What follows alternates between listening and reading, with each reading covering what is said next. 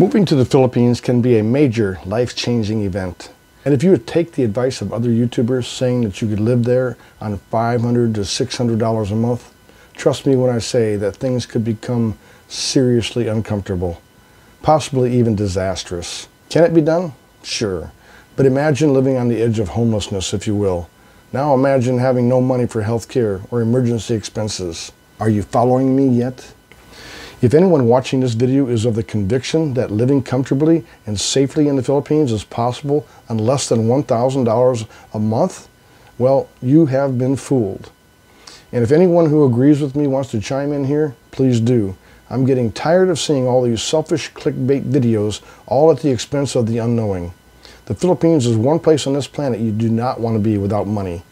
Consider this a community service announcement from Living in the Pacific.